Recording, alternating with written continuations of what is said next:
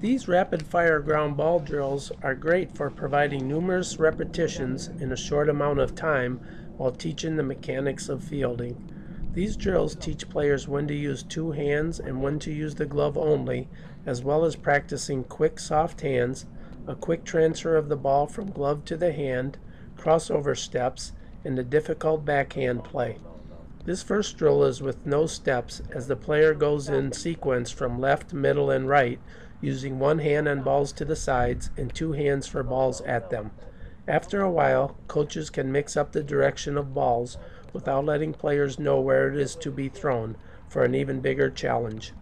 With 12-year-old Leo here, I am working on having him stay low, as he has a tendency, like many young ball players, to bend at the waist and not with the knees.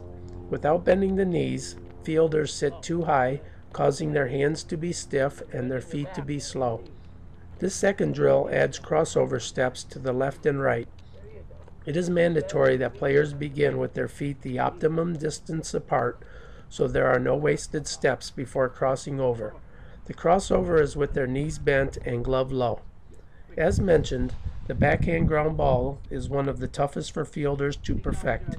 Fielders begin this process on their knee, which helps them get the idea of staying low and with having the glove slightly out front of their foot. After players get a feel for the giving action of the glove back to their throwing hand, players do the same thing while off the knee. The key to the backhand play is a relaxed glove side elbow, which allows a pendulum type action as the ball is to enter the glove. This relaxed elbow is only possible by staying low. This pendulum action helps keep the ball from jumping out of the glove, for adjusting to tough hops, and for getting the ball to the throwing hand as quickly as possible. As noticed, coaches can add a little bounce to the balls for more advanced players. As seen in this last backhand drill, throwing footwork can also be added to the above drills, especially when players become efficient at catching the ball. Many different variations of these drills can be done, and I will show you more of those in the future videos.